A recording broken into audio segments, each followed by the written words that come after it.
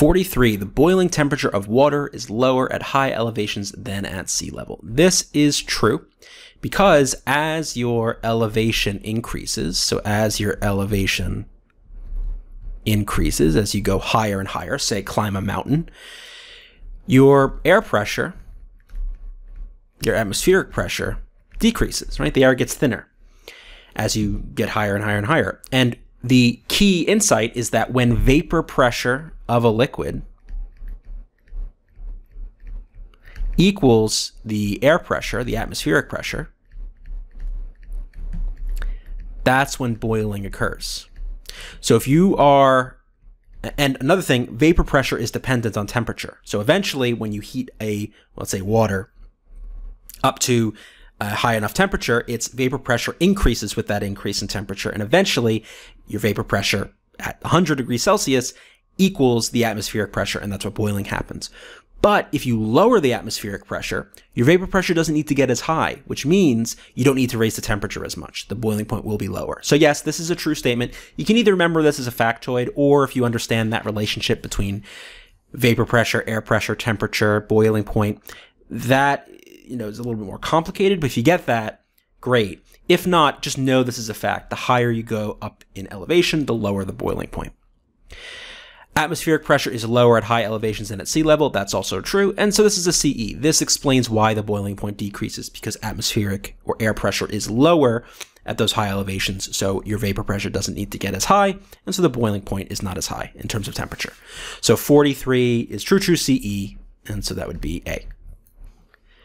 So we've got an element X. Can we expect it to form the compound H2X? Well, we look at its configuration and we see that it's basically, we can actually find the exact element this is. If we look in the table, 2, 4, 10, 12, 16 electrons, that corresponds to sulfur, which makes sense because sulfur has is two electrons short of a full shell, as is this 3p4. So this is sulfur. That can typically form H2S because those two S electrons on the H are shared with the S to give it that full shell. And so S, just like O, makes two bonds.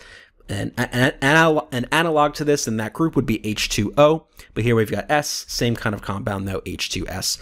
And so two additional electrons fill the valence shell of an element with outer electron configurations 3s2, 3p4. So yeah, this would be basically the same idea, right? Yes, this bonding occurs because these two electrons from each of the hydrogens is shared with the S and therefore becomes 3p6. So you get those two additional electrons filling that valence shell. And so this would be true. So true, and then this is a CE. This explains it. So yet again, we get choice A. The heat of vaporization of water and the heat of fusion of water are numerically, oops, I cut this off. I think, let me just double check what that was supposed to say. Numerically different. So let me write that in, different.